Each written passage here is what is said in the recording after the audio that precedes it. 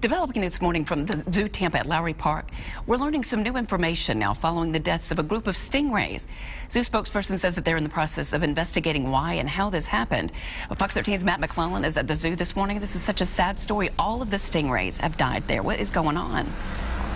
That's exactly right, Laura. Good morning. ZooTampa describing this as the mysterious loss of all 12 stingrays in Stingray Bay, meaning, as you mentioned, there are no surviving stingrays in this habitat. We're also learning just a short while ago that officials are now awaiting the results of toxicology reports.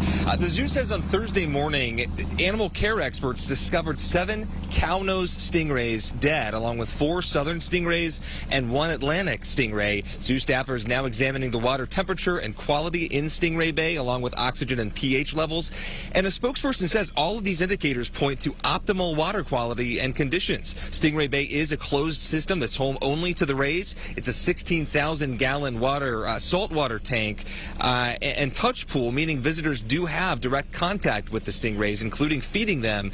The zoo telling Fox 13 it's looking into every possibility to uncover what caused these deaths, and this includes running those toxicology reports I mentioned off the top, but it may take several weeks for all of the test results to come in. Now, the zoo made the announcement in a Facebook post late Thursday night saying, quote, "It is with heavy hearts we share that today ZooTampa lost 12 residents of Stingray Bay." The post goes on to ask everybody to keep the animal care team in their thoughts, saying, quote, "Every professional here loves the animals we care for, and every loss is a difficult one." Now, Stingray Bay will be closed for 8 weeks as the zoo investigates and keeps an eye on what could have possibly gone wrong here, and we're told that it could be even longer than 8 weeks, just depending on the toxicology reports and other factors that they're including in this investigation, Laura. So a sad day for these zoo workers indeed. So odd. Mystery. All right.